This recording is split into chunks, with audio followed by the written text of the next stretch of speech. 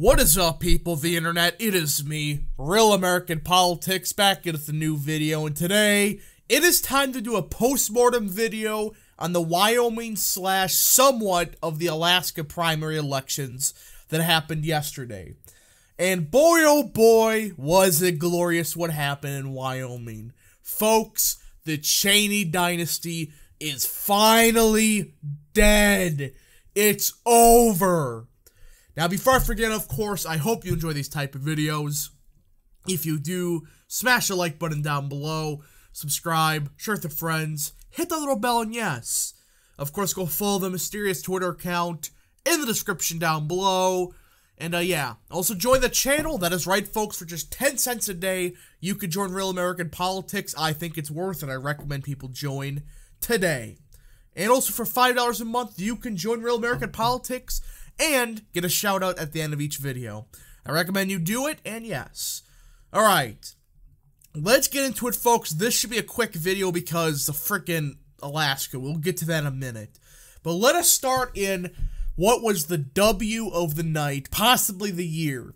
Liz Cheney got stomped last night by Harriet Hagman.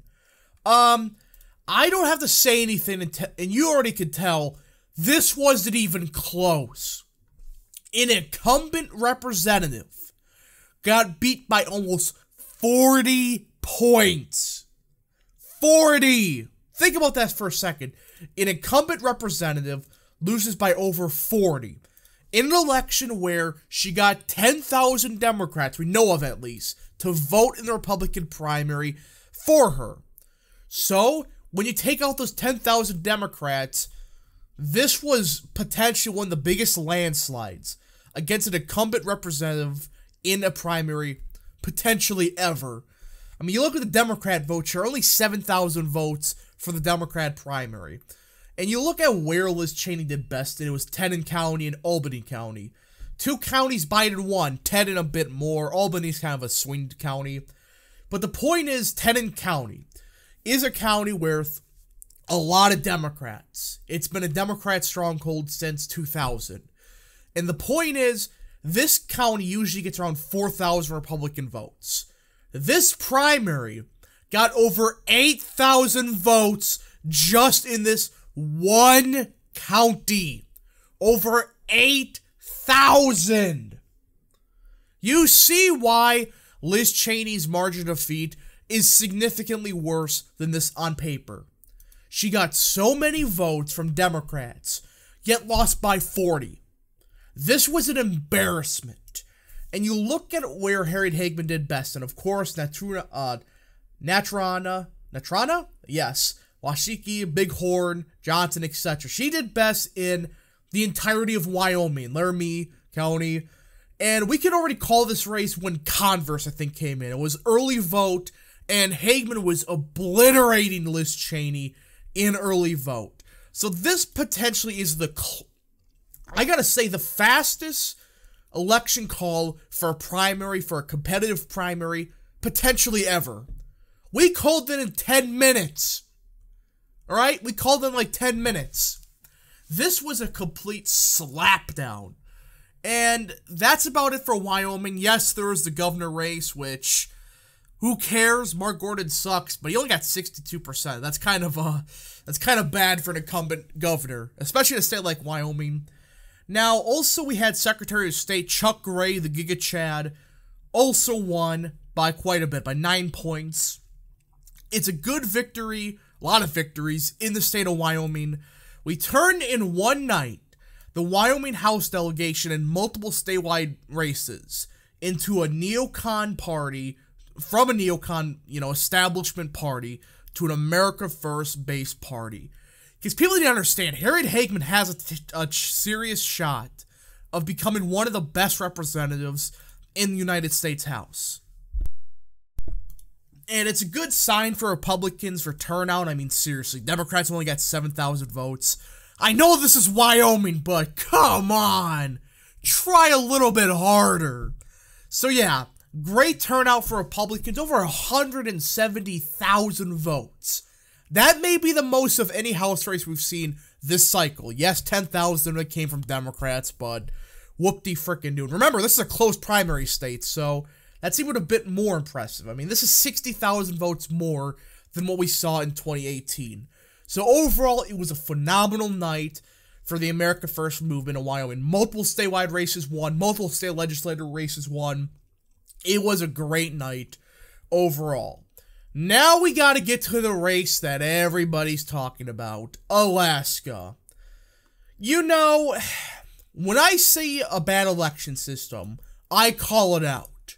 But this election system in Alaska takes the cake for potentially being the worst possible system in the country. This is absurdly stupid. Whoever designed this system purposely did it just so the establishment can win races. This ranked choice voting nonsense, we'll get to that in a little bit, is bad enough. But this open primary nonsense where you could potentially get 2 Republican candidates in there, a Democrat candidate, a nonpartisan candidate. What the fuck is this? Why is this a serious solution? The top 4 move on to the general? What? It's such a stupid system. Now again, people need to understand with Alaska primaries, they don't matter. Alaska elections never correlate at all with primaries. They don't. Yes, this is a new system, but we have decades worth of history to prove it doesn't matter. These primaries don't really matter because they never correlate to the general election. Now, the Senate race. I'm going to ignore this. I'm going to completely ignore this for now because we still got a lot of vote outstanding. From what I heard, it's a lot of election day vote in rural Alaska. Now, Alaska politics is strange because that doesn't necessarily mean it's Republican because there's a lot of, Alaskan natives that live in northern Alaska. Those could potentially be favorable to someone like Murkowski. But the point is, I'm not going to discuss this race because there's still a lot of vote outstanding. We got to see what happens. But this race here, the special election, I'm also going to ignore the other House race. The special election, this is a total joke. A complete clown show, a complete mockery of the election system. So, as everybody knows, it's a ranked choice vote system for the general election. This is a special election, so this is ranked choice voting. But we're not going to know till September 1st who actually won this race. September 1st.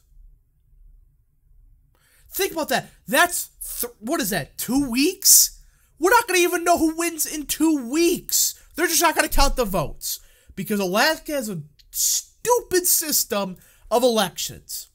Yes, I know it's hard because, you got a lot of rural voters in northern Alaska. It takes forever for votes to come in. But make them vote earlier. Like, seriously, why should we wait on, 1,000 votes or so? I mean, it's ridiculous. It's a stupid system. And on paper, this looks good for Republicans, that Palin is going to be the second candidate. That's happening, all right? The remaining vote is rural vote. Again, it could benefit Patola, yeah. Because there are some Democrat rural counties, or precincts, whatever you call it in Alaska. They have such a stupid system. But the point is, this should look good on paper for Republicans. 60% of the vote, over, went towards the Republicans in the special election. The problem? A lot of these Nick Bigich votes, I think that's how you say his last name, there's a chunk of them that are going to vote for the Democrat. And also, there's a chunk of that vote, of the Bigich vote, that did put Sarah Palin as their second candidate. Didn't put anybody. So their votes are gone. So the remaining vote would go to Palin. But it's a matter of how much. If a vast majority of Bigich votes goes to Palin, she's winning this race. But if it's only 50% or something like that, and 30% goes to Patola and the rest are blank, Palin's in trouble. And this is my issue with this system. You're telling me over 60% of voters voted for a Republican candidate, yet a Democrat could potentially win this race. Because some of these voters didn't put a second option. Didn't understand it. How is this a fair system? I'm making a full rant on the ranked choice voting as a whole, because this is such a stupid system.